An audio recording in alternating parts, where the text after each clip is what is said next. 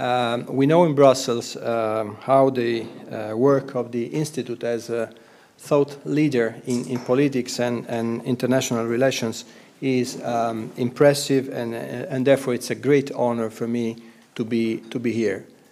I'm a member of the judiciary, but I'm not here to share with you legal comments. I have two basic messages for you today. The first one is we cannot approach the challenges of the future with the tools of the past. And the second one is new rules to harmonize the European Union legal framework are needed, but much more is needed outside the legal dimension. Let me start with a personal comment to say that I had the honor to be in the business of regulating data protection processing for over 20 years. As academic, part of full-time, as a regulator, enforcer, and now at EU level. And I had the unique privilege to be part of different generations of data protection approaches. And this is why what I'm saying builds on the basis of this experience. For most of this time, so more than 20 years, data protection has been treated as more as a technical abstraction, therefore on the margin of political discourse. Yesterday, I'm sure you would like to speak about this judgment, a ruling by the European Union Court of Justice on a case concerning the very well-known Commission decision, perhaps less known in legal details, but the safe harbor, data sharing, made headlines in every major news outlet around the world. I don't recall EU data protection ever commanding such a level of global attention. So the timing and also location of this discussion is more than impeccable. I'm convinced that we are now at a crossroad, a point in time where law, technology, and public opinion seem to converge around a set of core principles and values.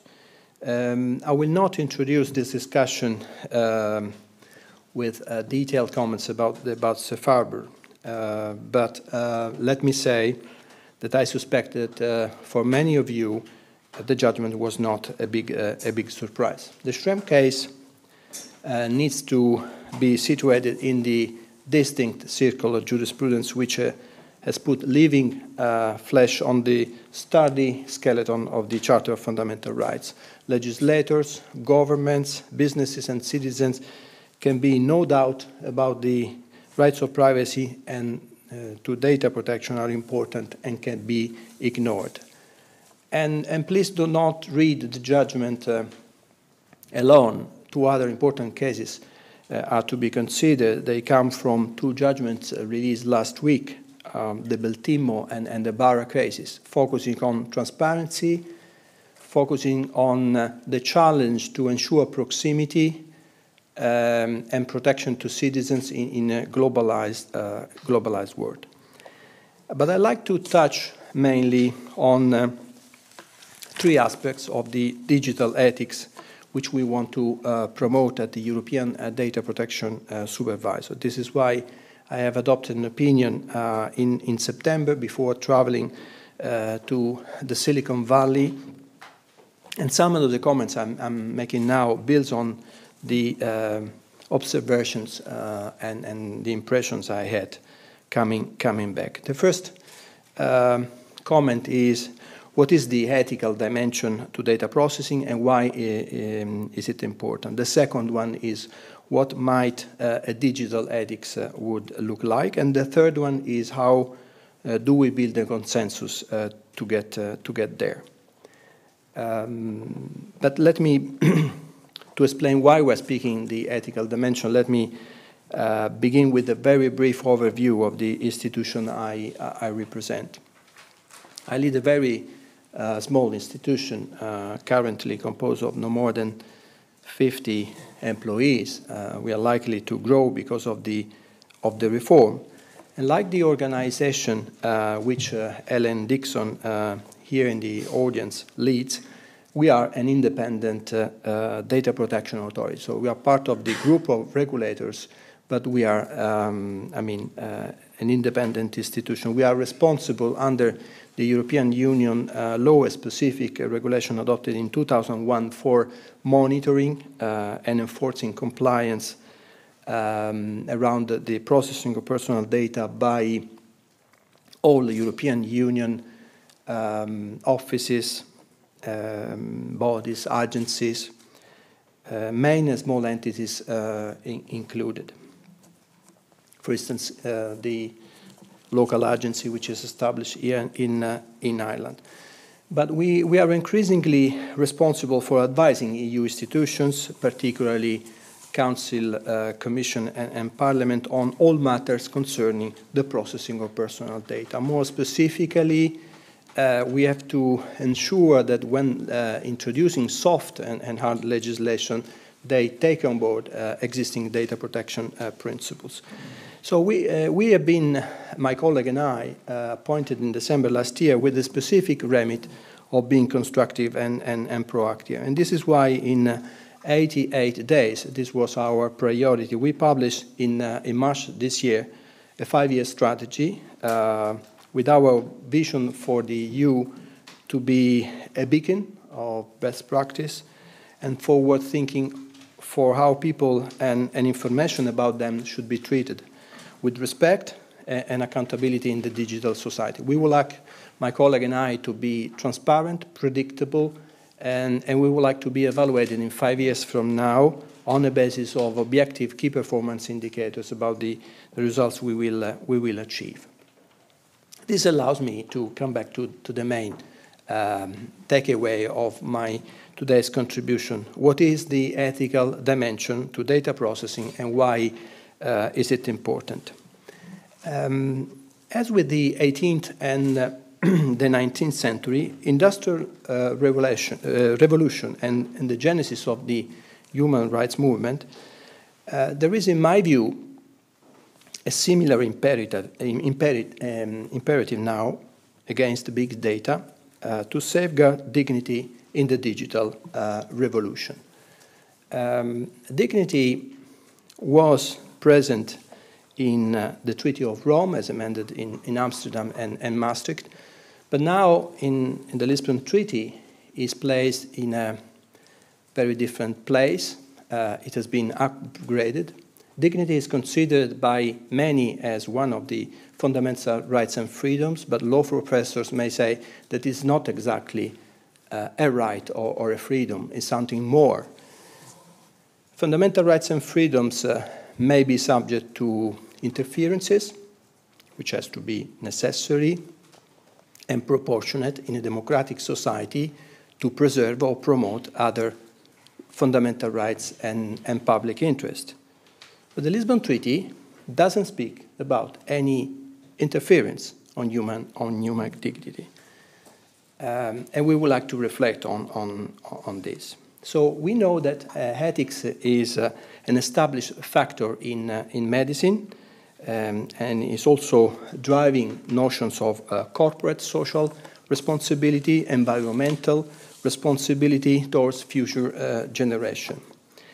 And my sense is that scientists and entrepreneurs are realizing that the explosion of personal information and powers of computer, artificial intelligence, robotics, virtual reality raise now more profound questions about what it will mean to be human in the future, what it will mean respect for the individuals, who will be responsible and liable for decisions which will affect people in the daily life, where we would like to be everywhere, ubiquitous computing by using similar platforms, similar devices. Even the Pope Francis, has written about the so-called mental pollution of the mere accumulation of data divorced from a genuine human exchange and self-reflection. So in practical terms, I see now in cloud services where there is a general reluctance for anyone to take responsibility for what happens to the data, nobody wants to hold the encryption keys. And many data controllers claim they simply don't know where the data is. Surveillance is the business model of the internet, but most people have not subscribed to this. The European Union now is approaching a new strategy concerning the digital single market.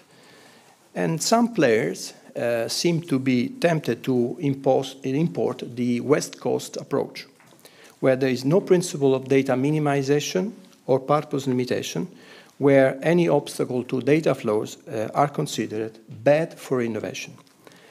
And meanwhile, there is a sort of a security ratchet, where it is now assumed that law enforcement and the security services, to keep pace with terrorists and cyber criminals, must simply collect, store indefinitely and indiscriminately all data available.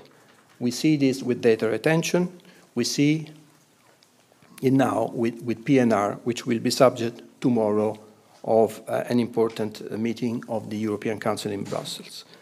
Security, which used to be a concept closely connected to privacy, sinecura, is now deliberately left vague and undefined, so that it can be used to justify more and more intrusions into the private lives of more and more people.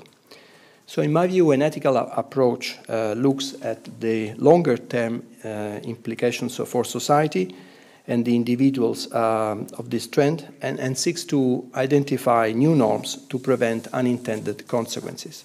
But what might a digital ethics look like?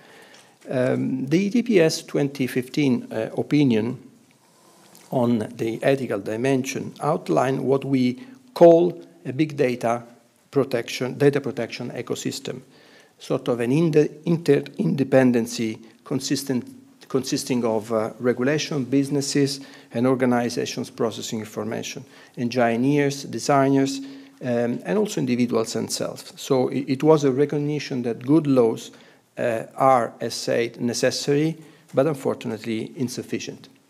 So controllers need, in our view, to be aware and much more accountable for the impact of their business decisions on individuals. Let's think for a second to the Google Spain judgment of last year. Google were not providing a public or charitable service. They were making business decisions through their algorithms. They are driven by legitimate business interest. And these legitimate interests can be considered, of course, but they cannot take precedence over the fundamental rights of the individuals concerned by the data, including the right to be informed. So technology, in a nutshell, is not value neutral. It is the result, in my view, of human ingenuity, reflective of the value system of those men and women. It is only now that people are beginning to realize the pre-science of Lawrence Lessig declaration around 15 years ago, that code is law. In other words, that the rules and standards which are devised to govern cyberspace, like the anonymity or traceability of individuals, are at least as powerful as the formal legal framework applied by the court. The problem is that the internet, which has emerged, was devised by brilliant designers, scientists, technicians, who did not necessarily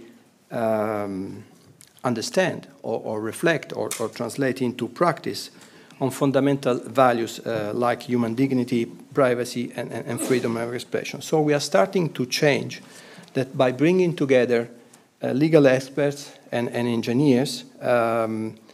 It will be crucial to the long term an exercise in terms of sustainability and competitiveness of the digital single market in the EU. Our motto is that not everything which is technically feasible is as such morally tenable. So we are thinking on how we can introduce more transparency, how we can empower more individuals in a world where we would like to not slow down information and innovation, but to allow people to be more in control of their information. We would like to see people treated more as individuals, as human beings, and less as users, consumers, subscribers. People are prosumers of content online, and therefore structures must be in place to address power and information imbalances. But how do we build a consensus to get there? We aim to simply give a kickstart by pulling together Data Protection Ethics Advisory Board at our institution.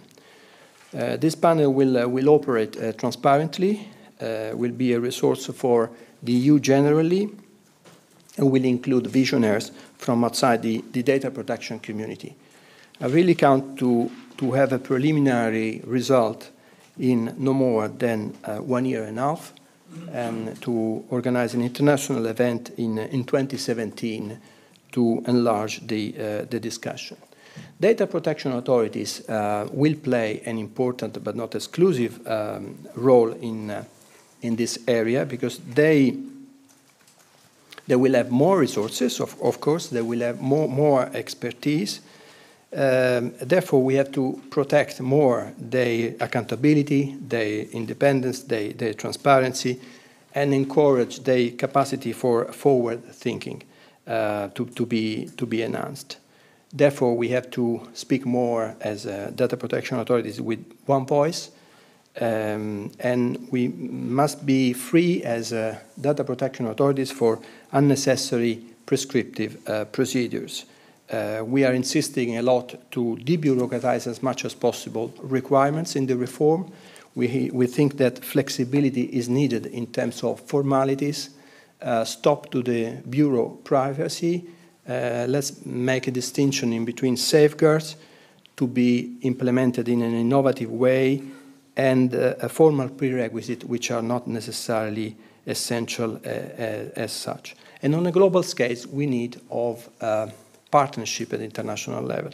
Therefore, we need to build bridges with other regions and countries where perhaps they have a different approach, but values are shared.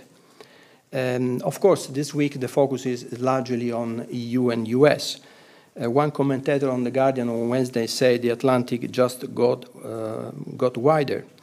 But in fact, we still have a great deal in common. US is still a strategic partner for the EU, and therefore I think building now on this important judgment, I think we should start with a new process, which could be a platform for the rest of the world. I counted weeks ago over 120 countries with data protection laws. And therefore Europe is leading by example, but we are a minority.